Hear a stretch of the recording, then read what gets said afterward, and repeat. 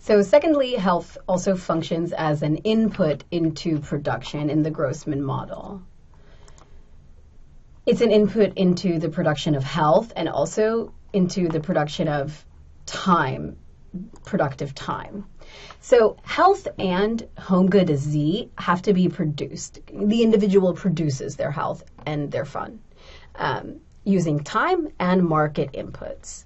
So H sub T, health in a particular time period, T, equals health as a function of H T minus 1, so prior period health, your beginning state of health. The time that you spend investing in your health and some M, market inputs, weights, or a treadmill. Z sub T, so your fun or non-health utility in a given time period T, equals Z as a function of your time spent in those activities of fun and non-health utility, and also market inputs to that. So video games, opera tickets, paints, whatever you're into. So just to reiterate, today's health, H of T, depends on yesterday's health, H T minus 1. This reflects health's role as a stock, which we'll talk about next. But first, health in its role as a input into the production of time and utility. So health affects production by lowering the time that you spend being sick. So T of P, productive time, it's basically just your total time minus your sick time. So theta, which is total time, minus TS, time spent sick. So T of P equals the sum of the time you spend working, the time you spend on utility of non-health, and the time you spend investing in your health. The healthier you are, the less time you spend sick. Productive time is spent on these kinds of useful activities. And when you get more productive time because you have less time being sick, you can allocate that towards health or towards work or towards fun as you see fit. And the only way to reduce sick time and on the corollary to increase your productive time is to improve your health. So you might be familiar with the production possibility frontier. If not, you can check out the link in the video to the Khan Academy video, kind of tutorial about production possibility frontiers. Usually it looks the way that this picture looks here. It's kind of the standard trade-off between, oftentimes people say guns and butter, or just two different things. You can have, you can allocate between two things. It's a trade-off. But so one thing you'll notice here is that it's curved rather than straight, because at a certain point, as you're moving closer and closer towards 1, you're going to get less and less out of Z when you already have so much of it, compared to what you could have from H. That's the kind of the standard production possibility frontier trade-off. Check out the video if you're not familiar.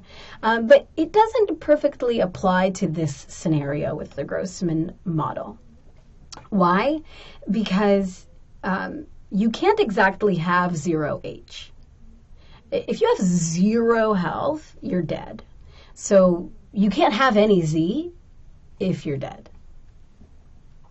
So there is a minimum amount of H that's greater than 0. In fact, so that's kind of what this graph shows here. The minimum amount of H that is greater than 0, it is to the right of the 0 on the x-axis of H. But still at that minimum point of H, you're getting no Z. And you have no productive time, really, to allocate towards anything. It's just, you're just not dead. Okay, so if you decide to invest a little bit more in your H, you're getting a lot more on the y-axis of Z back. This is why this area is called the free lunch zone. Investing just a little bit more in your health can yield really large increases in your total productive time. So you can increase Z without having to give up H at that point. That's why it's called a free lunch.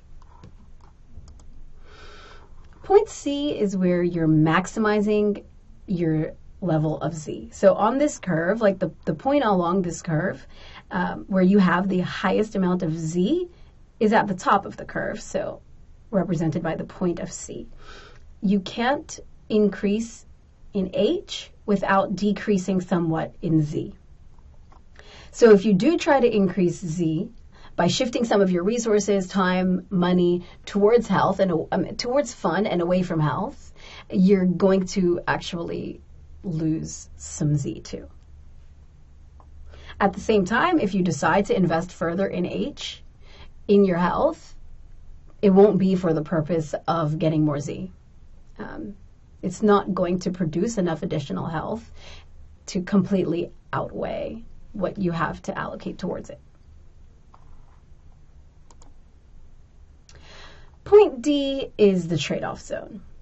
So it's, the opposite of B. The point here that at this point, any more that you do decide to invest in H, you're going to get large reductions in Z. So you can do so, you can invest in your health here, but you will have to give away some Z, some fun.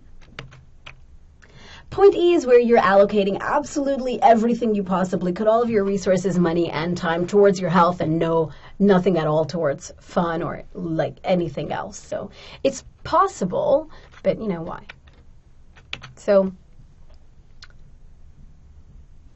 the optimal levels of H and Z are probably going to be somewhere between C and E. We'll pick up here in the next video.